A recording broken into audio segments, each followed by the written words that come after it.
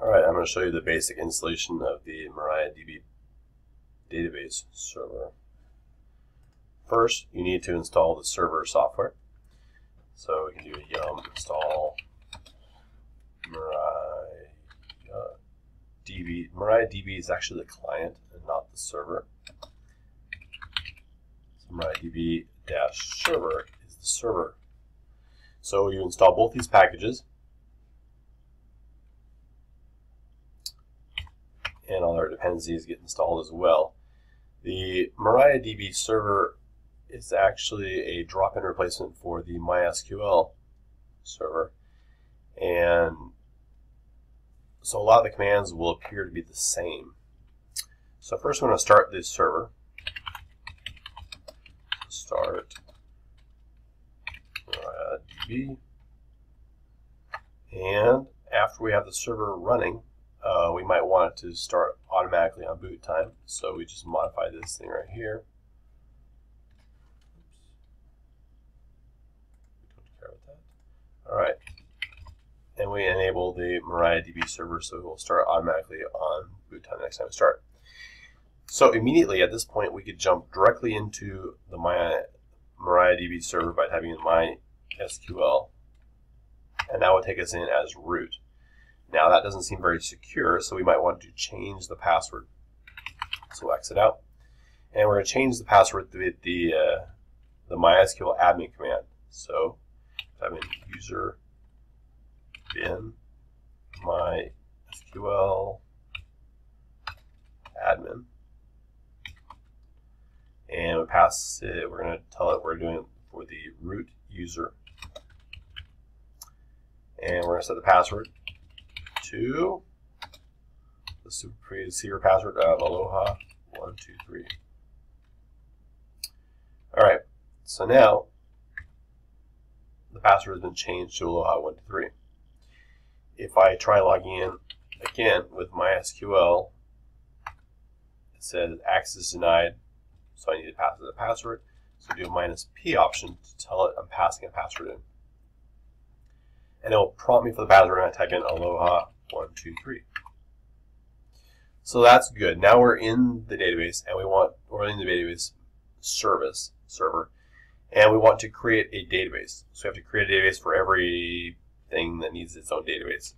So I'm going to create database, and maybe I want to create some database for something like machines, or maybe inventory. Let's do inventory. So I create the database. Now if I want to use the database, I have to use it. Use database inventory.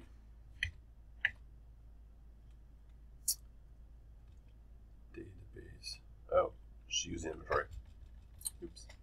Alright, so now I'm in inventory, and you can see at the bottom my prompt has changed from none, because I was in no database, to inventory. Now I'm in inventory. And then at this point we want to create tables. So if I want to see what tables I have, I can type in show tables, and I can see I have no tables. So I need to create table machines. That'd be good. Open with a open parenthesis. And then I started telling it what kind of things I have. So maybe I have some kind of machine ID, and that might be some integer primary key. And maybe it has a name of the machine, or maybe a description. And that might be a varchar 250. Anyway, at some point I get done and I close this, and it creates the row. So now I can show tables. I can see I have a table. I do describe and my table name, and I can see what is in the table. It has a machine ID and a description. If I want to insert something, I do insert into machines. Let's do values, and I pass it the number 1, and the description for this machine might be my Linux desktop. So I create the table, I added a line. Now I can look at all the lines in there. I can do select star from machines, and I can see I have all that data in there. At this point, I am done creating a table and showing you how to update the table. Now I'm going to exit out of the database, and I'm going to show you how to dump the database so you can get a complete listing. You can do a MySQL dump and the database name. So this one is inventory.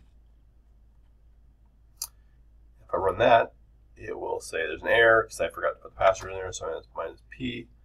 The prompt for the password is aloha123, and it prints out all this data. You can see in here there's SQL stuff, and this stuff right here, if I piped it into a file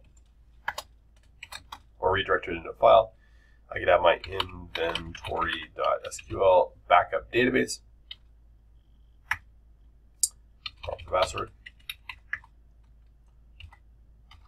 Now I can look at the inventory.sql file and see all the information. So if I wanted to, I could just reload this directly back up into the database and be ready to go.